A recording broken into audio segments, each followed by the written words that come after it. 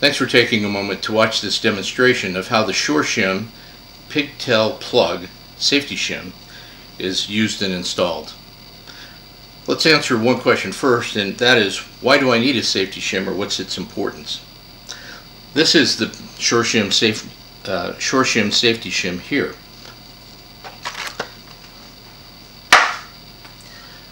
And you'll probably recognize this as a standard 7-pin pigtail plug and receptacle for plugging a trailer onto a commercial tractor or truck.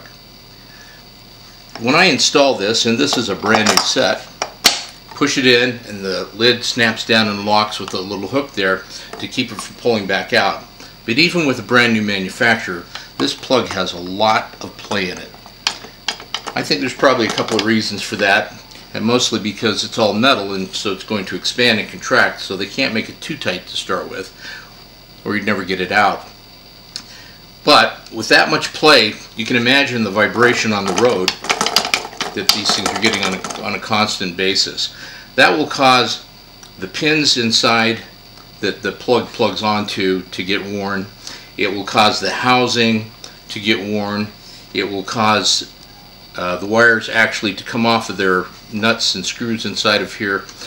So there's a lot of wear and tear on this, and then basically the result is that you get blinking lights, or lights that intermittently go out or stay out, or you can in fact get truck fires that are caused by shorting wires in here that get hot enough to ignite any flammable materials out and around the pigtail. So from a safety standpoint and from a cost standpoint, a shim is a way to reduce all of those damages and to make the entire housing work longer. So let me show you how it's installed.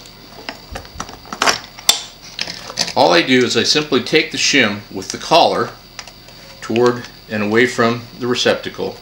I put it on about 1/2 inch to 3/4 of the inches of the way down, and you can see that there's a slot for this that's open for the key. Now if I just plug it in like I normally do, make sure that's locked, and then I can sync up the shim as tight as I need to. It may need to be a little tighter if it's cold and there's a greater gap in there, a little less if it's hot and that gap is shrunk up. But now that that shim is in there, that's as solid as a rock, which means that all of that wear and tear that was happening on these internal components is now being transferred through the case and into the truck walls, into the strain relief and the other places it was designed to go, without damaging the critical components here that are going to create blinking and lights that are off. Now let me demonstrate for you how you remove the safety shim. It's also very easy. I just lift up my lid and I just pinch these things toward each other. The shim slides out easily, and now I can remove my plug. It's that easy. Thank you for watching this demonstration.